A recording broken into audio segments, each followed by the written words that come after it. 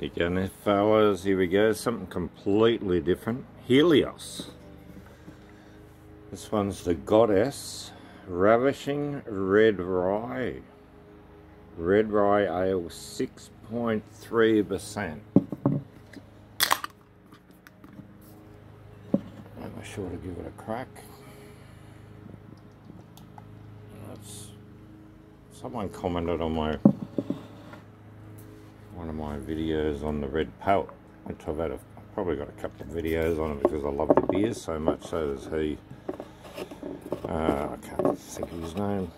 A bit of a hangover this morning at Stevie's house on the big session yesterday. It was good.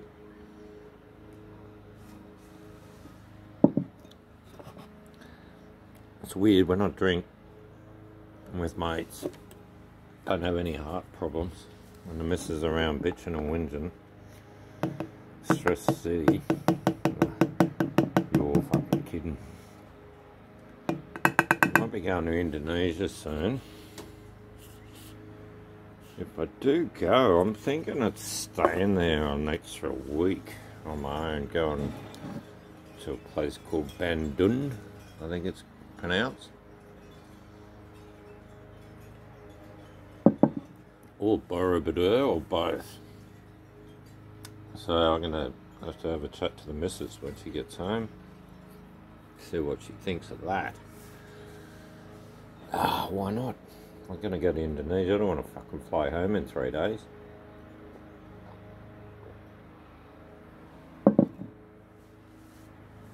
And I won part of the quaddie yesterday, so I've got 700 spender money, so that's looking alright. I'll have to look up accommodation and cost for the bus or the high-speed train, and for Borobudur. I haven't checked that out. I don't know how far that is. I don't think that's close either. Might be a short plane trip. Anyway, bit of studying before the adventure. I haven't been to Indonesia since '87. A long time ago. First time in '83. So it's changed a little. The wee whisker.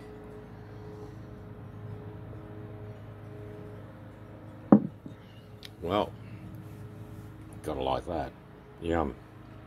It's an ale. It's not an IPA. Well, 6.2. It's getting up towards that, but it tastes really rye central.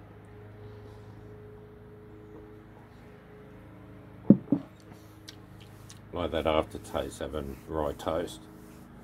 Pretty trippy. Oh, it's good though. It's really good. Good to have something different. And I like the reds. There's a cat down there. It's only a little one.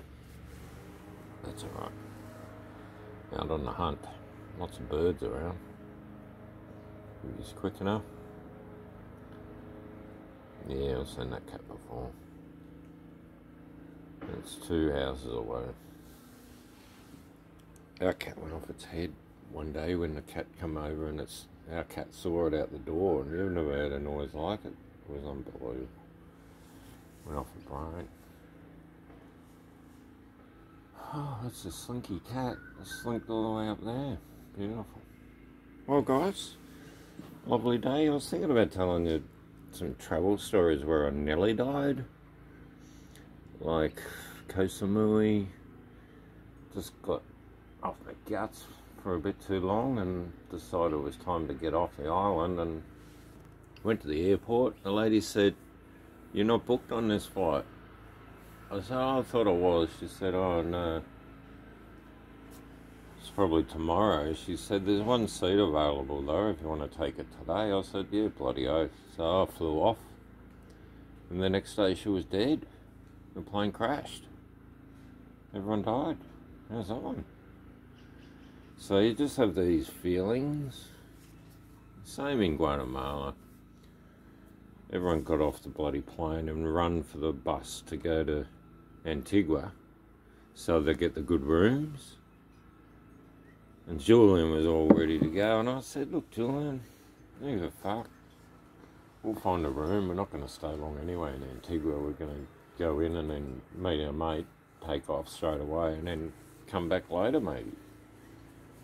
So we went down there after we had a lunch and walked around town, went to the museum and checked out all the Guatemalan stuff in Guatemala City.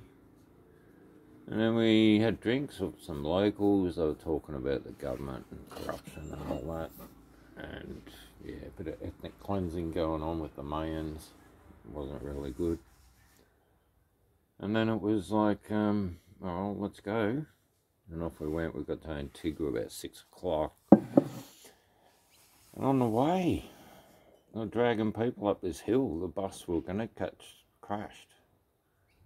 I think 3 people died and a lot of people injured. And I was still pulling them up when we come, and that was like 3 hours later. So I'm glad we didn't get on that bus.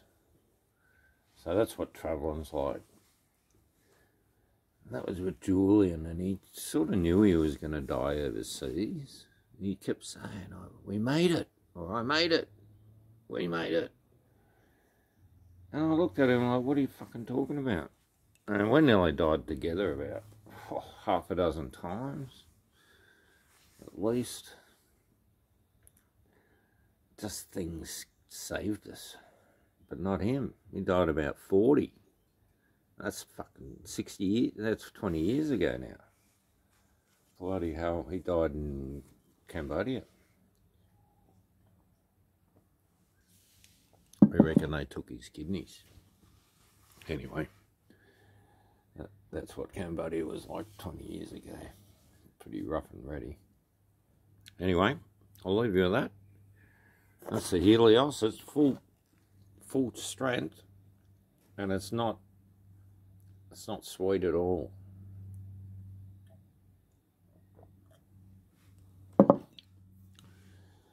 I'll have to tell you a few more of these times I escaped death. A few with Julian and Graham and Colin, my old mate that passed away last December. That was cruel. Anyway, life goes on for some of us. Alright, fellas, have a great afternoon. Cheers.